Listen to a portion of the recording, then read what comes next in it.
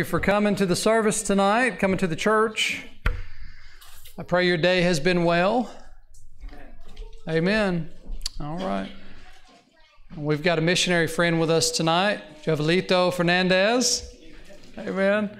And he's going to be doing a presentation tonight of his work, and he'll be letting us all know a little bit more about him. And he's got some materials that we're going to hand out once he gets started with the presentation. He's also going to be bringing us a special tonight, singing special. He's brought his guitar, and so I'm looking forward to hearing what he's got for us tonight. Amen. But anyway, I appreciate you all being here, and I pray that the Lord's been blessing you today, and I hope your families are doing well and all. So let's go ahead and pray, and we appreciate the Merrills being back with us. I told Drew I'm going to have to, if he keeps growing that beard out, we're going to have to reintroduce him because you all won't know who he is. But he just keeps on letting it grow. He looks very distinguished with a beard, doesn't he? Yeah. Looks like a man. All right. Says the other guy with a beard. Some of us are secure even without a beard. I'm just picking.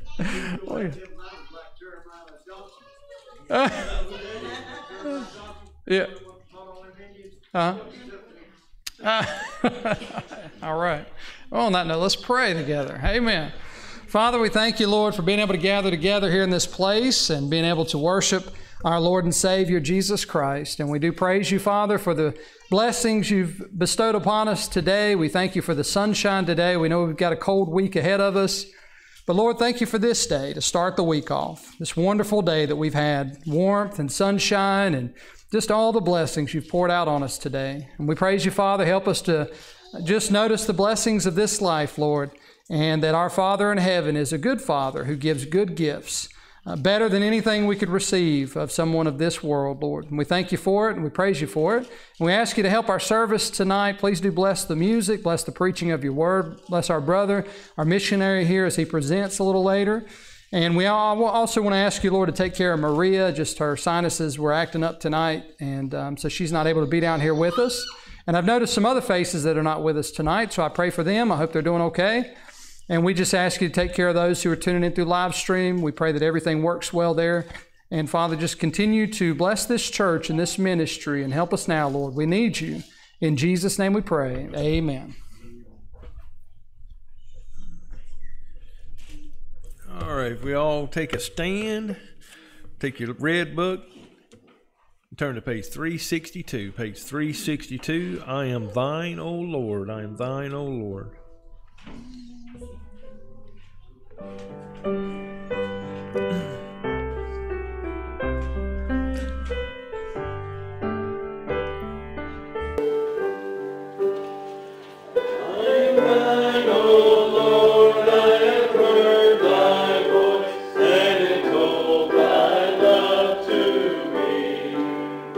But I long to rise in the arms of faith.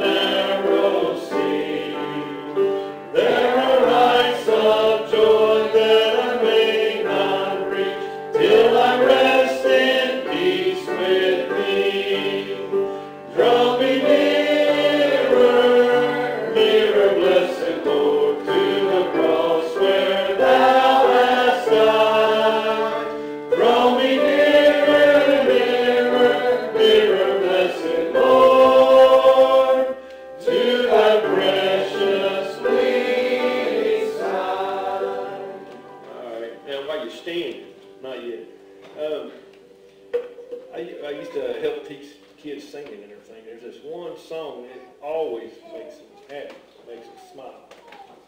You ever heard that? If you're happy and you know it. How many people know that song? Can you sing it with a smile on your face? Can you? No.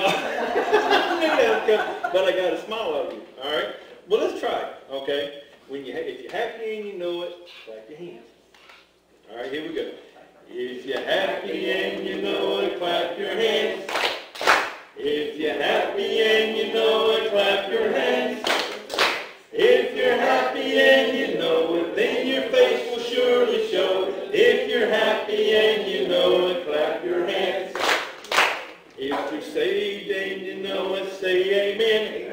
Amen. If you're saved and you know it, say amen. Amen. If you're saved and you know it, then your face will surely show. If you're saved and you know it, say amen. Amen. All right, everybody. I like that. Thank God. Appreciate that. Okay. You come on up here and help us out with our offering tonight. Appreciate that, brother. That was good.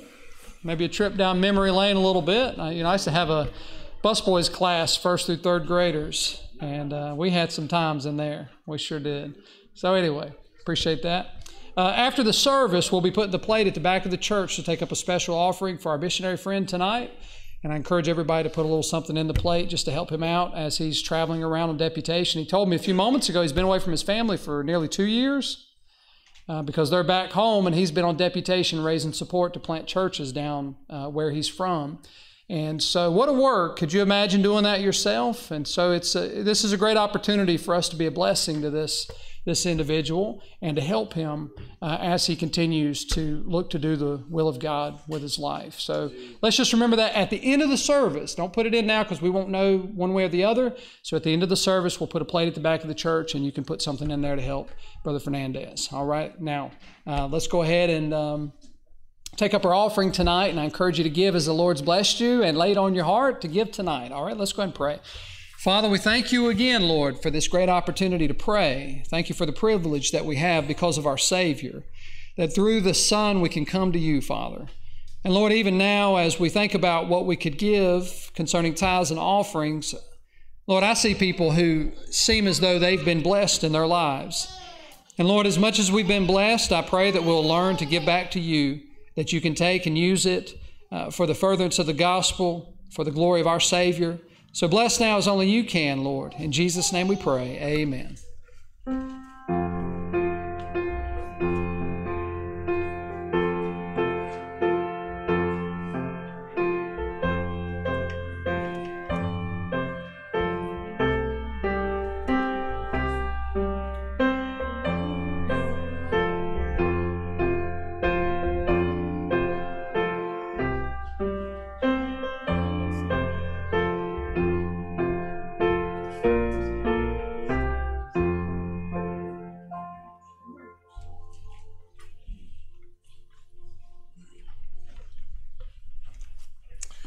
All right, let's grab the red hymnal, and as we stand, we'll sing, "O come, all ye faithful. O come, all ye faithful."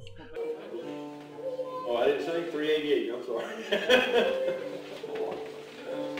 We'll sing all three stanzas.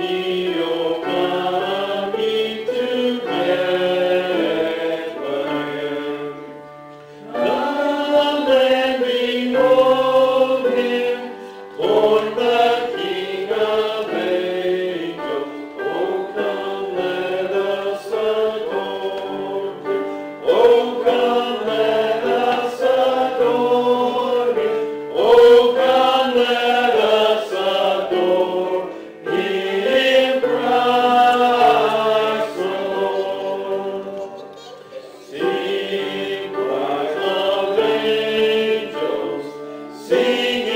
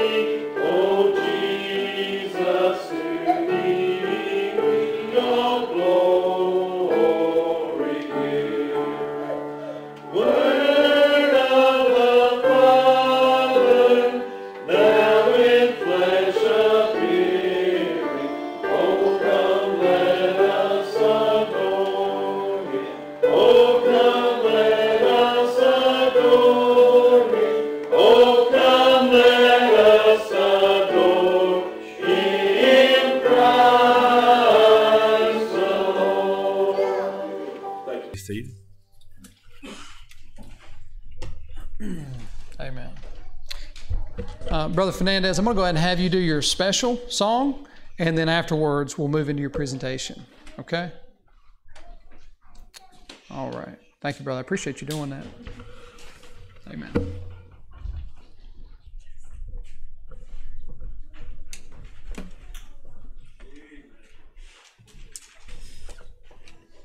I'm Jubilito Fernandez. Good evening, church, and thank you for allowing me to stand behind this pulpit and to welcome me here. Since birth, we don't know every one of us, but the only thing I know, we are saved by the one Savior, the Lord Jesus Christ. And the Bible says, make a joyful noise. And I'm doing right now a noise. I hope it would be a blessing to you. There is coming a day when no heartache shall come, no more clouds in the sky, no more tears to dim the eye. All is peace forevermore on that happy golden shore. What a day, glorious day that will be. What a day that will be when my Jesus I shall see, and I'll look upon his face, the one who saved me by his grace. When he takes me by the hand and leads me through the promised land. What a day, glorious day that will be. There'll be no sorrow there, no more burdens to bear, no more sickness, no pain, no more virus over there. And forever I will be with the one who died for me. What a day, glorious day that will be. What a day that will be when my Jesus I shall see, and I look upon his face, the one who saved me by his grace. When he takes me by the hand and leads me through the promised land. What a day, glorious day that will be. Amen.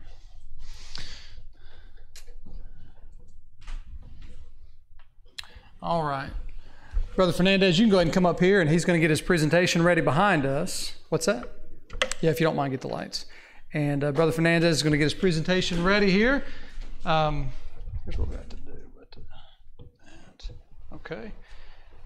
And then afterwards, he'll be speaking a little bit more about himself. And what I want to do, brothers, your handouts, I'm going to go ahead and pass those out while you're doing your presentation. Are those at your seat? Yes, when playing, I will pass it. Oh, okay, that'll work out good. Appreciate you. All right. I'll get out of the way.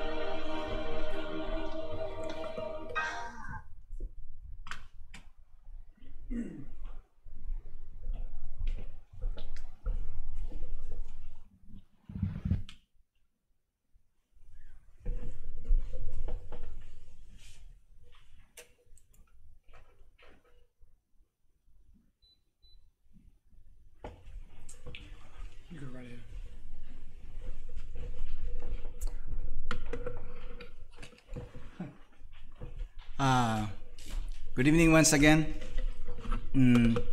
As you can see, the power, what do you call that? PowerPoint presentation. There's a lot of picture, and it's all about kids and children. For 18 years, I grew up in a Roman Catholic teaching and practice, and my parents are devoted in that church, in that religious belief, and they taught us how to be a good person and to inherit the salvation, the so-called salvation. But there's no 100% chances. If you are a Roman Catholic, you know this, what I mean, because a man, if he die, they need to bring that to the priest, and the priest will pray for his soul.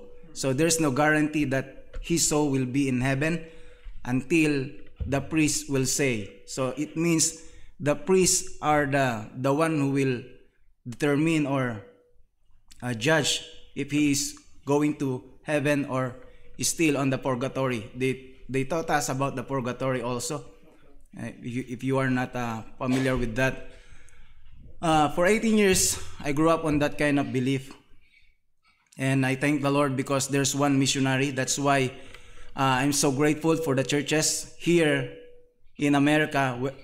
When I'm visiting churches and I know that that church are still believe in mission and supporting a Filipino missionary, I'm so grateful for that because of one missionary go to my place and try to share the gospel of Christ. Every villages, every barangays, we call it barangay in our place, and the Lord reached me through that kind of ministry because of one missionary that obeyed the calling to go, and for those people who prayed for him, for the church that supported him. I'm so thankful about that, for that. And because of that missionary, I got saved. For 18 years, I don't know about the Bible, and I was invited to a church. They call it Baptist church. It's so not familiar for me because my usual place or church to go is the Roman Catholic Church. So I'm so hesitant to attend on that church, but my friends are too eager, and so try always to invite me to attend to their church. And one day I say yes to that invitation. I attend to the church, Gloryland Baptist Church. That is my home church. And one man stood up and shared to me the Bible, the Word of God. And I thought to myself that I am saved because I'm a good person. But the Bible says he read the Romans Road. The first verse that he read to me, Romans chapter 3, verse number 10. There is none righteous, no, not one. Oh, I thought that I'm a good person. And he said, then he followed up the verses 3:23, for all have sinned and come short of the glory of God. Verse 23, chapter 6, for the wages of sin is death. And I thought I am saved, but I was separated because I'm a sinner. And the only thing that can save my soul is the Lord Jesus Christ, and it's by His grace. And I thank the Lord for that day, August 20, year 2000, I got saved. I accept the Lord Jesus Christ as my Lord and personal Savior. I'm a 2-year drunkard. Every day I drink a lot, and sometimes I fell on the street, and my friends will take me to my home because I was under influence of alcohol. For 2 years I've been asking to myself, always promising to myself that I will not drink anymore when I was under the influence, but tomorrow I will drink again. But thank the Lord because He saved me and He changed my life. And not only that, He called me to the full-time ministry. As I said, all the pictures are more of for the children. Because in the Philippines, you just only bring one pack of candies. They will gather on you. They will get candies from you. You don't need to invite them. As they can see your candies, they will go on you and they try to get candies. And that's the opportunity to share the gospel. And it is easy to reach the children because, one, they have a tender heart. In the Philippines, there's a lot of children. You can share the gospel and they will listen eagerly. Because if they don't listen to you, you don't give them a candy. That's the deal. So they will listen properly, they will listen eagerly to you, and that's the opportunity to share the gospel to them. First, they have a tender heart. Second, you can say hitting two bird in one stone, because some of the children, they brought their parents. So while sharing the gospel to the children, their parents are there. You can share them also the gospel of the Lord Jesus Christ. Why children? You can say why children? Because as I said, for 18 years, there's no one taught me about the Bible. Just only I know the sacraments of the Roman Catholic, just to do good things for me to inherit the salvation. So the Lord put a burden in my heart that I will try to reach those children at their young age, to teach them about the Bible, about the Lord Jesus Christ, the Savior, and the only Savior that can save their soul. And we have a called public transportation in the Philippines called tricycle. You can see it, supposed to be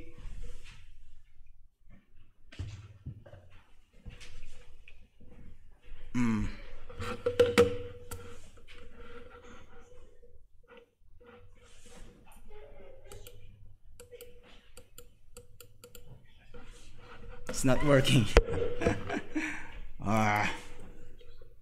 We call it tricycle, and that tricycle will, the total passenger should be or must be 6 passenger only, including the driver. So it should be 5, and the driver is the 6th man on that public transportation. And every Sunday, I bring those kids to the home church, to the Glory Land Baptist Church. And you know what? How many children that I brought in the tricycle? 13. 13. And we will travel 4 to 5 miles. And you know, the Filipino driver are idiots and stupid. The traffic sign, the traffic law is just only a design for us. So the Lord put a burden in my heart that I will not bring them to the church because I'm risking their lives while we are in the road. I'm traveling, I'm driving just only 5 miles an hour, so that it takes us 30 minutes on the road, while those 13 children on my tricycle. So if there's some accident will happen, the blame is on me and on the church also. So the burden in my heart that I will not bring the children anymore to the church, but instead I will bring the church to their village.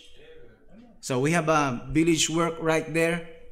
In the morning, my wife teaching the children. In the evening, I do the Bible studies for the parents, the grandma and grandpa of those children, and the young people, and the elders. They are there every night. And in the morning, my wife go to the children's center or children ministry. So that's the way we divided the labor. And I'm here in the United States taking 2-year course for advanced biblical studies. I don't know why the Lord brought me here, but the only thing I know, this is for His own glory. And as Pastor Tim said, I'm here also to raise support. You know what is the difference between our money? $1 for you is a sweet tea in McDonald's, right? But in the Philippines, that $1 is 1 kilo of rice. For you, a drink, for us is a meal.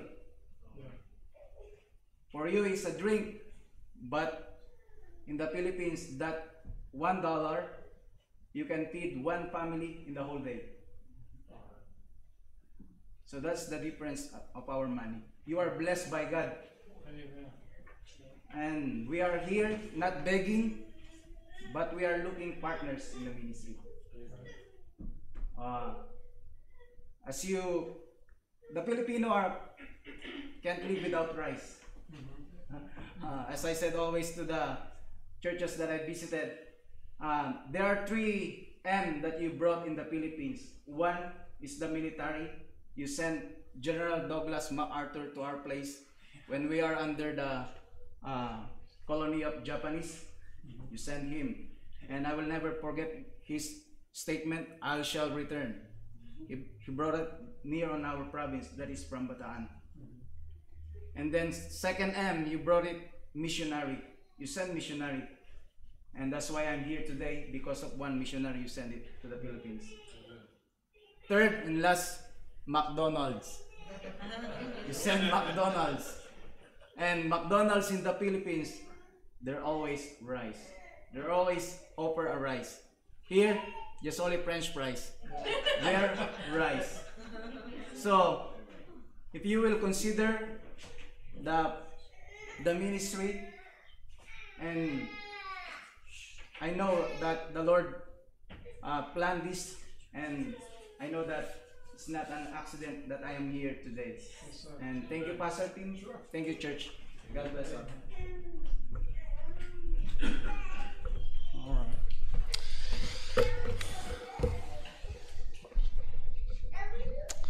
As our brother was talking about those in the Philippines not being able to go without rice, and he mentioned sweet tea, I was thinking about some Southern people that can't go without their sweet tea. Yeah, not myself. I'm an unsweet tea kind of guy. And I know a lot of you say, yuck. But I know some of you love your sweet tea as much as our brother here might love his rice. So anyway, appreciate that, brother. Thank you for the good presentation. And now I know how to get all you to do what I say. I'm going to give each one of you a piece of candy. Right? So I need a big... Although Adelia has eaten all of my candy up here, so I'm going to have to refill some of that. But... Anyway, appreciate that good song, brother, and appreciate everything. And I apologize for any busted eardrums from our quality up here with our audio. Just one of those things. But anyway, it was good. Thank you, brother. Appreciate that. And I want all you to be in prayer about Brother Fernandez and the support that he needs, as well as the ministry that he's involved with. And he's given you some material that you can read. And so I encourage you, don't just set it aside. Don't lay it, in the car or throw it away after you leave, but actually spend some time reading over it and get to know the family a little bit. And then we will re-adjourn, everything and bring it back together later on as we pray over this and see what the Lord wants to do for Brother Fernandez, okay? All right, let's go to the book of Jonah tonight. Book of Jonah, as we continue our study concerning the lessons from Jonah. We're going to be in chapter 1 tonight. We're probably not going to finish this message, and that's okay. It's a little bit lengthy. So we'll just get started, and I'll try to cut us off right at 7. Do we have choir practice tonight, brother? We need to. Okay, so we might, no? Yeah. We'll have to check with everybody, make sure everybody's up for it too. So we might have some choir practice a little bit later. But anyway, let's go to the book of Jonah if you hadn't gone already. Now, with the book of Jonah, I was noticing towards the end of the book, and I know you've probably seen it before too, this book is really there to showcase the grace of God. At the end of it, Jonah even said that he knows that the Lord is gracious and merciful and kind. And though the Lord is also the judge, and he was going to judge the nation of Nineveh, notice how he actually responded once they repented. He was gracious at the end of the book.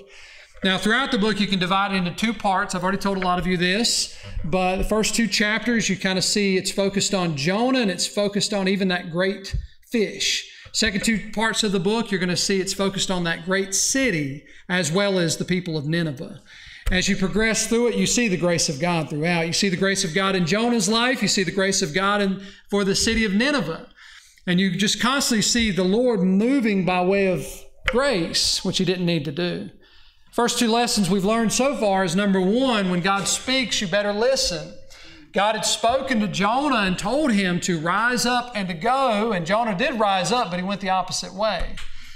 Now, the second lesson we learned about was that you cannot run from God. And that was what Jonah was trying to do. He was trying to run from God. He thought if he went down to Joppa, took a ship out to Tarshish, over 2,000 miles away from his destination he was supposed to be at, which was Nineveh, that somehow he could get away from God. But the truth is, no matter where you go, anywhere at all, it doesn't matter. You'll never escape God. And everyone gives account of themselves in the end. And so Jonah, he also had to learn that lesson. Now let's go to verse 4 tonight, chapter 1, and we'll get into our third lesson from Jonah.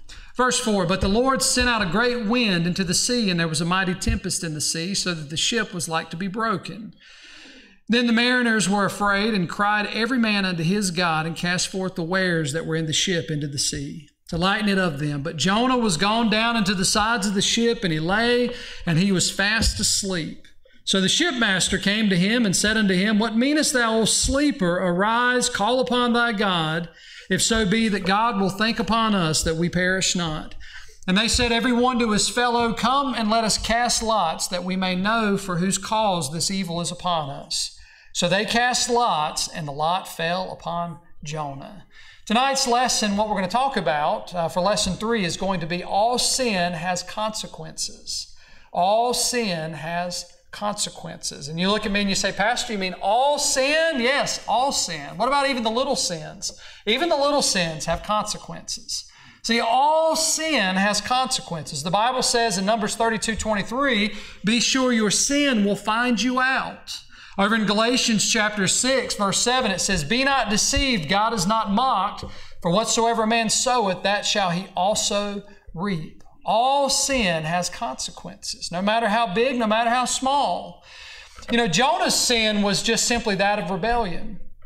Jonah was just not doing what he was supposed to do. He wasn't a drunkard, as our brother mentioned, for 2 years he experienced that before he was saved. Jonah wasn't a murderer. Jonah wasn't a thief. Jonah wasn't a lot of the more wicked things we could think about. Jonah was just a rebel, and he was a quiet one at that.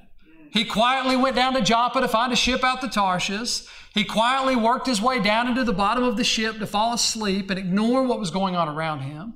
As the mariners were above him, men who were lost and on their way to hell, and yet he had the truth, and there he hid, tucked away in the bottom of the boat.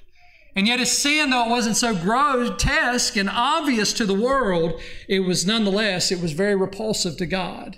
This sleeping sinner was more dissatisfying to God than all those ignorant sinners that were up at the top of that boat, calling out and crying out to their gods. Because see, here's the thing, verse 4 shows us God didn't send out the tempest and the storm because of the mariners who were crying out to idols. He sent it out because of a backslidden believer. And so tonight we're going to talk about all sins have consequences. So let's ask the Lord to help us tonight as we go through the message. Father, we thank you again for our brother here, Brother Jovelito Fernandez, and his work and what he's presented tonight. And we pray you would give our church wisdom concerning support for our brother. But Father, as we approach you tonight, and I pray, Lord, even right now, that our hearts are tender to you and what you have for us tonight. That, Lord, we would understand how this message can be applied in our own lives, and how the truths of Scripture, Lord, should convict us, change us, and challenge us to do better, to be more like our Savior. We ask you for your help tonight. We ask you for the presence of the Holy Spirit as we go through the message tonight. And we pray, Lord, that you would be our guide, would be our teacher, and would help us to achieve the will that you desire to achieve in this place tonight. Thank you, Lord, now. Please bless in Jesus' name. Amen. So again, Jonah here, his sin of rebellion, which was a quiet one at that, we see that it has impacted not only his life, but it's impacting others around him. See, all sin has consequences to it. And where we're going to start is we're going to start with verse 4. That sin, first off, the consequence of sin is that sin robs us of fellowship with God. Look at verse 4. But the Lord sent out a great wind into the sea, and there was a mighty tempest in the sea, so that the ship was like to be broken. This is not a God who's trying to fellowship with his child. This is not a God who says, oh, Jonah, I love you so much, let me snap that ship in half and let it sink to the bottom of the ocean. This is a God who is upset at this rebellious believer. This is a God who has said that, Jonah, you have turned your back on me, you've rebelled, and you've gone away from me, and therefore now there's chastening to follow. See, with Jonah, whenever he had let this sin into his life, he had lost the fellowship that he had with God before he had allowed this sin into his life. Over in the book of Job, you don't necessarily have to turn there. I'm just going there really quick. In chapter 5, verse 17, it says, Behold, happy is the man whom God correcteth. Therefore despise not thou the chastening of the Almighty. See, the assuring thing to Jonah was that he was being chastened. How wonderful is that when you are a rebel that God chastens you? But the times when God is quiet, those are the times you should really, your ears should perk up. You should be on high alert. Because a God who loves you and a God who's moving and is concerned about where you are spiritually is a God who will chasten you. And in Jonah's life here, we see that the Lord sends out this great wind into the sea, this mighty tempest, not because of the fact that they were in good relations, but because the fellowship had been broken because of sin. And Jonah here was guilty of sinning against God. And the thing is, when we're robbed of that fellowship, what we also forfeit is we forfeit a number of things we read about in Scripture. We forfeit joy. Jonah didn't have any joy. That's why he was hiding down at the bottom of the ship. He was removing himself from everyone because he was miserable because of the conviction of this wickedness that he had not dealt with concerning God and the fellowship there. He had also forfeited his peace. You know, God promises peace to His children, a peace that passes all understanding when our eyes are set upon Him. And yet here Jonah hides down at the bottom of the ship in darkness, sleeping it away, trying to sleep it off. And really the problem was that sin had robbed him of his fellowship with God. A child of God, as Brother Butch was even pushing us to sing that children's song earlier, and I think it was great. You know, we need to smile a little more when we come to church. But a child of God should be the happiest person on this planet. A Christian should be the happiest person on this planet. But yet, what we see a lot of times, especially now, I think it's almost like God is sort of bringing to the surface those who sort of lacked real faith in Him. But what we see now are a lot of people overwhelmed with fear and pain and suffering and anxiety and worry and distress and discouragement, all these things. And all that's kind of coming to the surface, but really in the end of it, a child of God should be the happiest person on earth. You know who the Creator is. You know who the Savior is. You don't have to worry about hell. No matter even if you died here, you know where you go? You go immediately into the presence of God. That's a great thing that should be a great encouragement for the believer to continue on, to go even into a mission field of some sort, or to go across the street and share the gospel, or to continue just laboring generally in the ministry. But all of that, it should be because of that wonderful joy that we receive from the Lord. But Jonah here, because of his sin, he lacked fellowship with God. It robbed him of that fellowship. He was convicted. You know what else it does? It robs you of spiritual direction. You know, when you don't have fellowship with God, it's very hard to get spiritual direction from God. The Holy Spirit is the one who guides us in all truth. And often when we have sin in our life that is left unconfessed and undealt with, you are forfeiting your spiritual direction because you've already grieved the Holy Spirit because you're not right with God. The Holy Spirit's never going to break fellowship with God. So if you break fellowship with God, then you're breaking fellowship with the Holy Spirit. That means you forfeit the spiritual direction that He offers. Jonah here, that's why he's where he is. God didn't tell him to go down to down to Joppa. God did not tell him to head out to Tarshish. God did not tell him to go hide down in the bottom of that boat and avoid the men who were on the top. If God were in on this, God would have said, why don't you tell everybody about me, Jonah? Why don't you let everybody know who Jehovah truly is, who the one and only true God is? Why don't you stand up on the highest point of that boat and you just proclaim the wonderful truth that there is only one God, not many gods? But see, none of that happened. You know why? Because sin had robbed him of his fellowship. And sin had sent him down into the bottom of a boat, away from God, hiding away, thinking he could hide himself from the Almighty. And yet we see the Almighty has come after him with this storm. So there's no spiritual guiding of the Holy Spirit, meaning that, for one, your Bible reading suffers. Have you ever noticed that about yourself whenever you find yourself in some unconfessed sin, whether it's bitterness or anger or lust or whatever it is, you can fill in the blank however it suits you. But have you ever noticed that Bible reading is not nearly as rich and wonderful when that sin is not being dealt with? You know why? Because you forfeited your spiritual direction. The reason why the Bible is sweet and wonderful now to the believer is because you have the divine author right there beside you, helping you to understand the Word of God. And if sin is there, you've been robbed of the fellowship, and therefore you forfeit the spiritual direction for a time. Another one is your prayer life. How rich is your prayer life right now? I'm going to take a sip of water if you don't mind. How rich is your prayer life right now?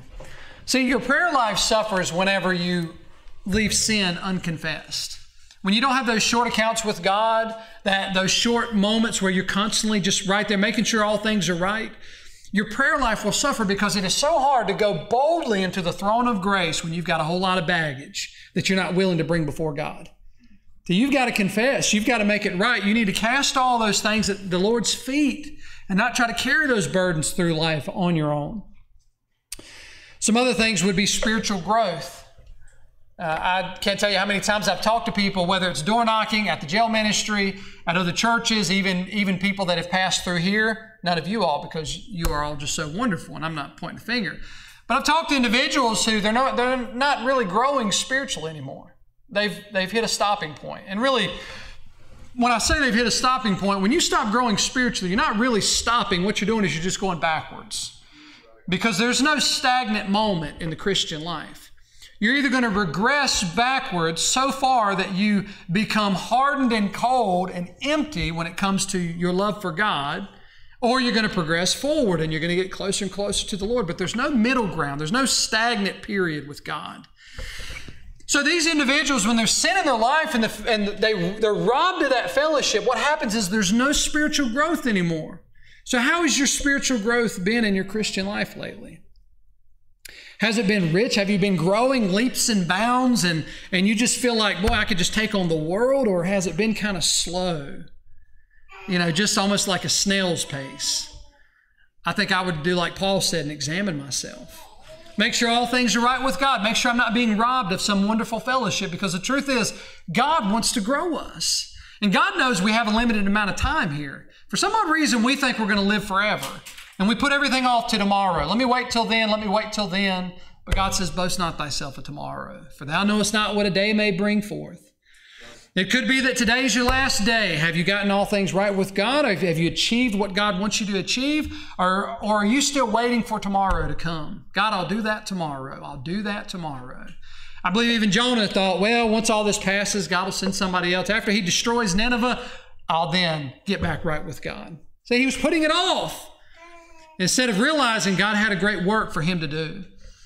Now, again, another part of this robbed fellowship, that as I was thinking through this, that I believe happens is that we no longer have anticipation for the coming of the Lord. A child of God who is backslidden, who has been robbed of fellowship, they're not thinking of the imminent return of Christ. They're not watching and praying as Scripture talks about and looking for the coming of our Savior. What they've done is they've settled themselves.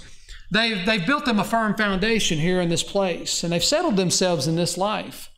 And they're not looking for eternity. They're looking for what they can gain right here. But see, the truth is, if you go and labor for the next 10 to 15 years just to get what you're trying to get, what happens if the Lord comes back tomorrow? See, your focus was way out there, and little do you know, Christ is imminent. His return is imminent. See, whenever we're robbed of that fellowship and sin is in our life, we stop anticipating the coming of the Lord. We're not on the edge of our seats anymore. I'll tell you what, if Christians were on the edge of their seats really looking for the coming of our Savior, tracts would fly off the track rack. People would be constantly bombarded with great witnesses of the gospel of Jesus Christ. People would be going out, and when we have testimony time, people would be standing up saying, I talked to this person, I talked to that person, I prayed for this person, I prayed for that person, I saw God move here, I saw God move there, and there'd be all this great work because you know what? We would be thinking that our Lord is coming back. There's something we're anticipating, and therefore we want to do all that we can do before He gets back so that He's pleased with our lives. Now, Jonah here, he had sin in his life and he wasn't anticipating any of these things. He had no joy, had no peace, and a child of God who's backslidden would too, he also lacked boldness. He wasn't bold any longer. He was not a witness any longer. There was no assurance. He was cold, he was convicted, and he was miserable, and therefore he hid in the bottom of the boat, hoping that it would all pass over. Now that's our first part, which is that sin robs us of fellowship. I'll give you the second one, and then we're going to hit pause, and I'm going to finish this message later because we're already at 7 o'clock. Let's go to verse 5. So verse 4, the Lord has sent out a storm. He's trying to get Jonah's attention again. Verse 5, then the mariners were afraid and cried every man unto his God and cast forth the wares that were in the ship into the sea to lighten it of them. But Jonah was gone down into the sides of the ship, and he lay and was fast asleep. Secondly, what we find about these consequences of sin is that sin destroys the lives of those around us. The mariners are up top and they're in fear. They're crying out to false gods who cannot secure their eternal destination. And a man who actually has the truth hides himself down in the bottom of the boat and not even concerned about those who are perishing up above. Now you think that and you think about that and apply it in 2020. See, if our gospel is hidden, it's hidden to those who are lost. If we sit and we maintain in this little area, sleeping away in Southside Baptist Church, this building here, and we never realize that there are many lost souls out there who are already experiencing the storms of this life and soon will see death and will be forever lost in hell. And we're not willing to rise up to go out there and to actually bring the message that we have to them, well, then we're no better than Jonah. And see, sin, what it does is, for one, it destroys the lives of those around us. See, our sin of rebellion is going to contribute to some poor soul slipping off into hell. Now, in the end, everyone gives account of themselves. And we know that those individuals would give account of their own selves because they had to receive Christ just like you and I had to.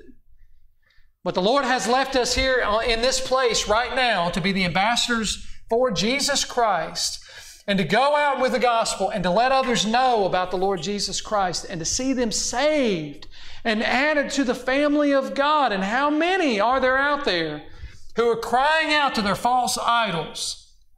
And all they need is just one person to get up out of that bed, stop sleeping, and get up on the top deck and proclaim truth. You see? See, sin, even of rebellion, you may not be a horrible person. You've probably been saved just about all your life. But if you're not a witness for Christ and you're not doing anything with all the wonderful tools that God has given us, the Word of God, the Spirit of God, the Son of God to begin with, and the wonderful promises that we have, well, you're no better than Jonah, sitting down in the bottom of that ship, watching all of these mariners perish above him as he tries to hide away until he gets to the end of his journey.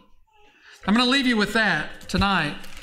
But let's think about how sin has consequences, not only in our lives, but also in the lives of others.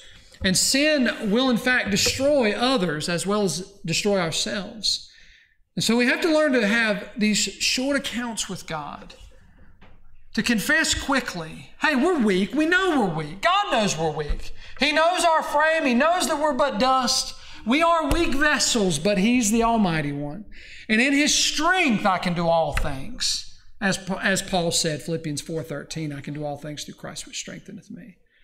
So maybe tonight what we need to do is call on the strength of God again. Lord, forgive me that I've been asleep in the bottom of that boat. And help me now to walk up those steps, to stand on that top deck, and to proclaim that wonderful good news that Jesus saves. Let's go ahead and bow our heads tonight and have a moment here of meditation on the message.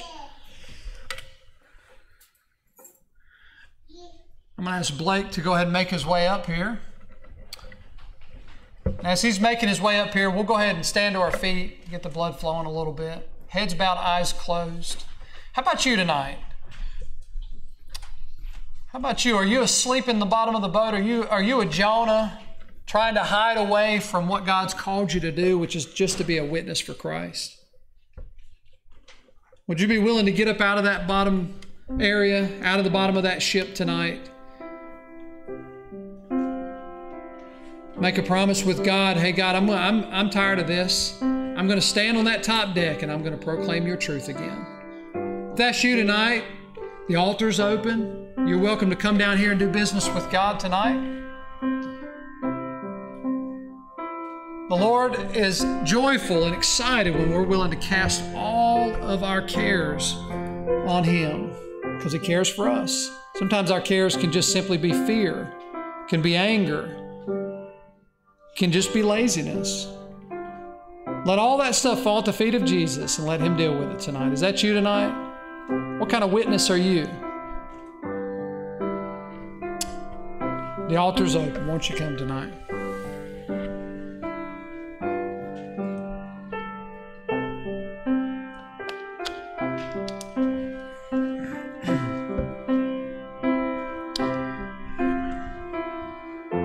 You know, maybe there's some sin in your life that you've not confessed. All sin has consequences.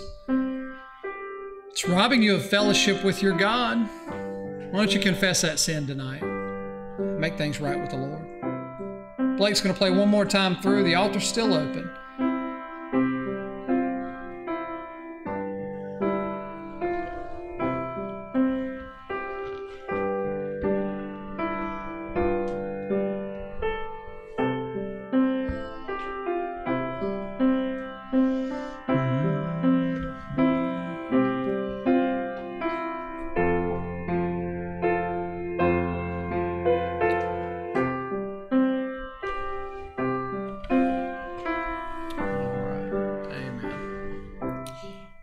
Father, we thank you for our time together tonight. We thank you for our brother and his message, and we do praise you for the message tonight from your word.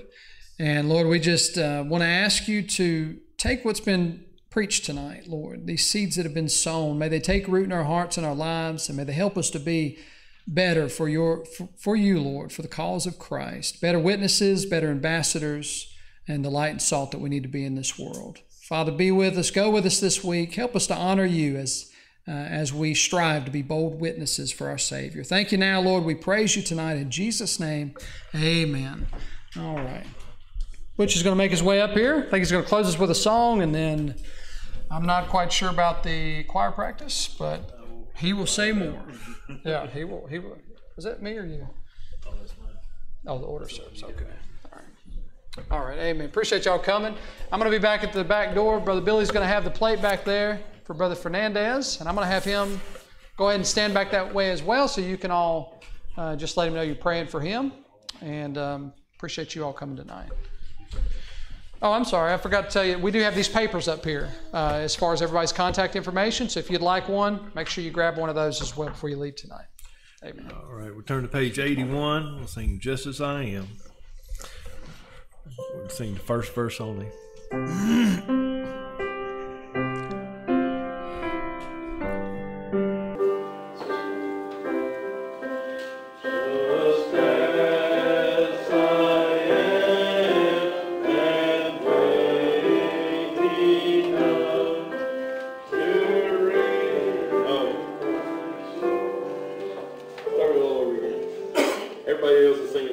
I'll sing the second verse.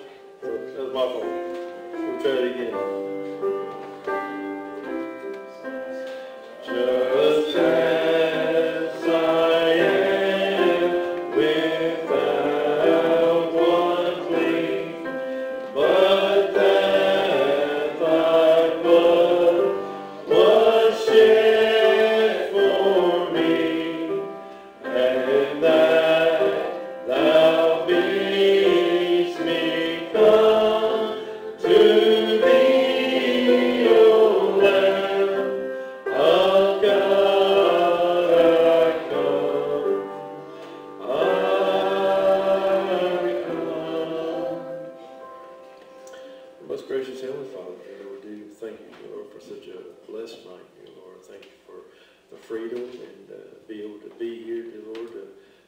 Hear your word taught, and dear Lord, to know that there's missionaries going all across the world, dear Lord, to bring your word to them, dear Lord. And we praise your holy name for them, for all the heartache and everything that they got to go through. Dear Lord, we thank you, dear Lord, for a wonderful night. Pray that you be with us, bring us back at the next appointed time. And all these things we do give thanks, and we ask these things in our Lord and Savior Jesus Christ's name. Amen. If we could, I'd like to have just a few minutes of your time for choir practice.